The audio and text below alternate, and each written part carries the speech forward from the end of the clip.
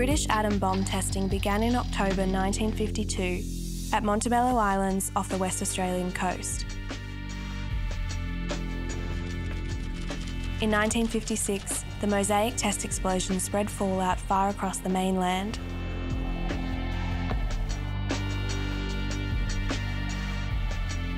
Between 1956 and 1963, 7 nuclear bombs were exploded above Emu Field and Maralinga in South Australia.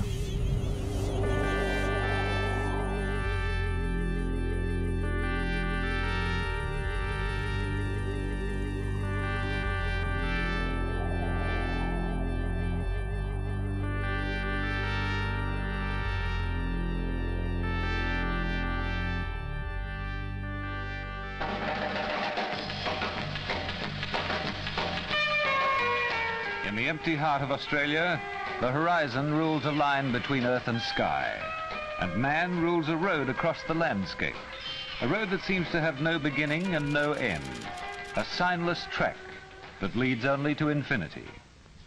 In this timeless Gibber Desert where no streams flow, and where the tallest growing thing is a clump of spinifex grass, man first made his mark so long ago that no one cares to think about it. Today, other men carve new and strange shapes into the desert. Having tested the bombs, the British moved to testing long-range missiles. This was the firing line for Project Menace, the flight path of a weapon that could carry a 5-ton atomic warhead from one continent to another. At each end of the land range, they carved huge chunks of Australia out of the map, a land grab on an unprecedented scale, agreed to by Australia in the interests of peace and security.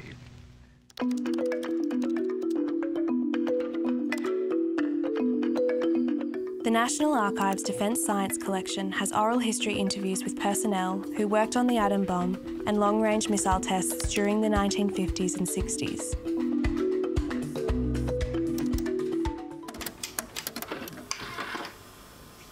My name is Walter McDougall.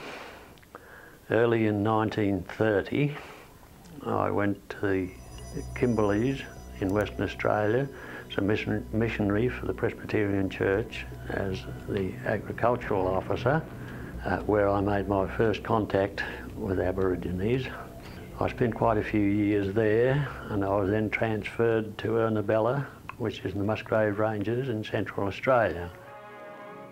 1947, when the rocket range was being built at Woomera, I was asked to go there as a native patrol officer, and I had to travel quite large distances.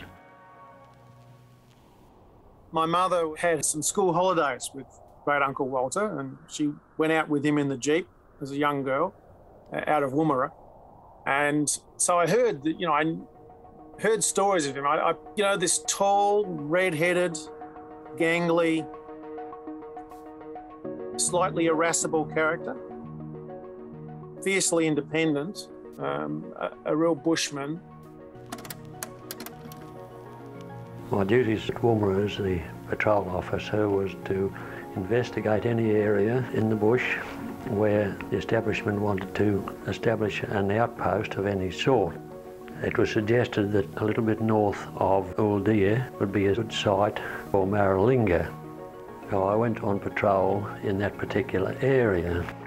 As the range was developed, it was necessary to contact people who were still living in their own way of life in the Central Reserve. It was one of my duties to contact people that could have been in an area in which the rocket could be fired. And his job was to clear people off out of the rocket range path and out of the line of fire. An impossible job. So down the range, the Weapons Research Establishment has sighted a web of electronic eyes and ears. To construct these bases, roads had to be pushed out into the desert far beyond even the fading tracks of wandering sheep. Blue Streak number F1 stands ready, the first bird chosen to fly, whose launch date set down for May 25th, 1964, becomes Australia's space-age birthday. And leave on these bearings. 39 on board side tower. Roger, 39. McDougall knew that there were indeed people out there. In March 1959, McDougall got approval to acquire a, quote, sturdy camera and tape recorder, as this would be beneficial to the department. Information and material fast disappearing would be placed on permanent record. The department thought this would be of no use to the weapons research establishment, but they agreed to the request as an amenity to the patrol officers. During his career with weapons research, McDougall shot a lot of film, slides and photographs, but almost everything is now lost. There are photos of people seeing a white man for the first time, and he must have taken them because he was out there by himself. But I've not seen any film footage, I'm afraid. So I just don't know. It's certainly supposed to exist.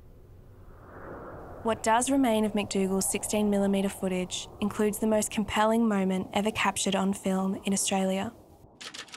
A group of about 20 Martu women and children coming out of the desert to encounter white men for the first time. I have spent virtually all my working life with the bush Aborigines, and I sometimes get very annoyed when I hear people speak of them as uneducated. They are illiterate, but far from uneducated. When I was trying to contact them originally, I would drive up to where there was a fire, a hunting fire lit, and the tracks were there quite plain to see, but I couldn't find them. In past experience, I knew that if they didn't want to be seen, it was not possible for the white man to find them. They were so very good at hiding. The story of this encounter and the clearing of the Western Desert for weapons testing is told in the book Cleared Out and in the film Contact.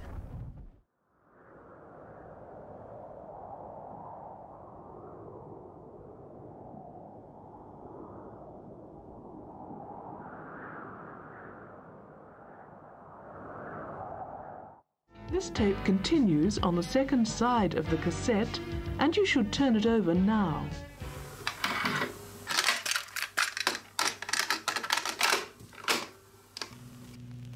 I tried to learn the language, and for a long time they accepted my efforts, being very polite people, and we got a good working arrangement where I could understand most of what they said and they could understand me fairly well.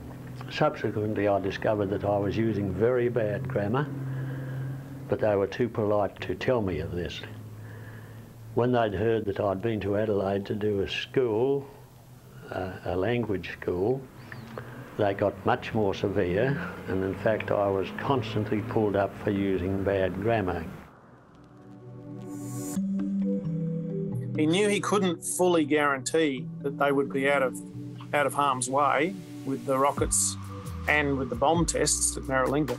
But he was sort of pressured, and he did sign off on it in the end. He did sign off that, yes, this was all okay to do it. He was always conflicted in that. But fundamentally, I think he was a good man who respected Aboriginal people and understood them probably a lot better than most in that era. Today, the Martu people have regained their country and make their own films.